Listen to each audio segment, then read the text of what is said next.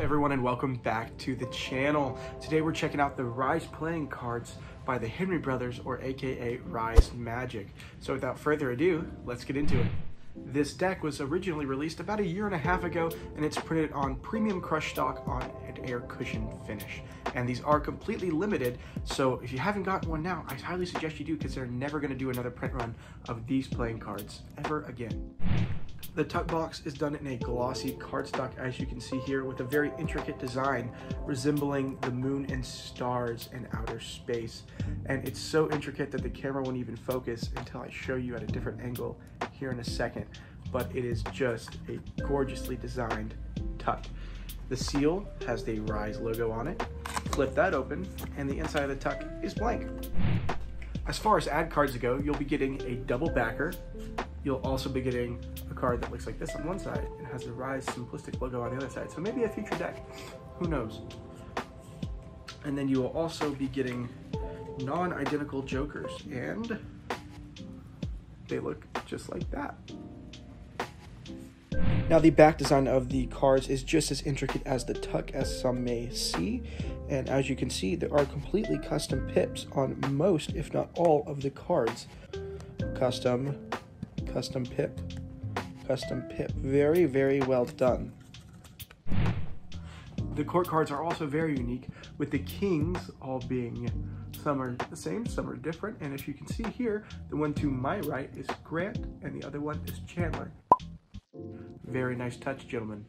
The queens also have a very similar theme of all being completely different and custom, so that really adds to the ambience of the deck and just shows you that this deck is only like $8, and you're getting a completely custom deck of playing cards with it.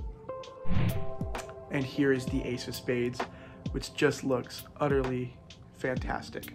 Camera won't focus right now, but it looks very, very nice. Here's a more close-up and detailed view of the cards that I indeed just showed you.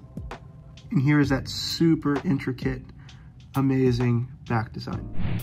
Being printed by the United States Playing Card Company, the cards are very soft and feel broken in right out of the box. Almost no resistance whatsoever, yet they still have springiness, which kind of contradicts itself actually.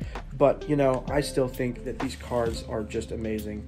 If you guys don't know, I actually was not a fan of these for a while.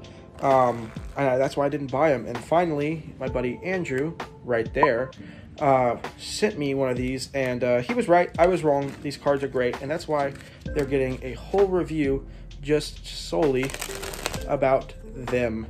And yeah, if you guys want to pick some up for yourself, link will be down below.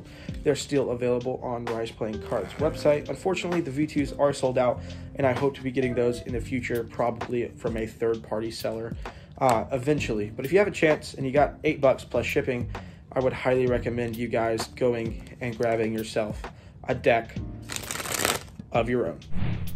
Ladies and gentlemen, thank you so much for watching this video. If you did happen to enjoy, please leave a like. Please subscribe if you're not already. We're getting close to 2,000 subscribers every single day. Let me know what you thought of the Rise Playing Cards V1 by Rise Magic.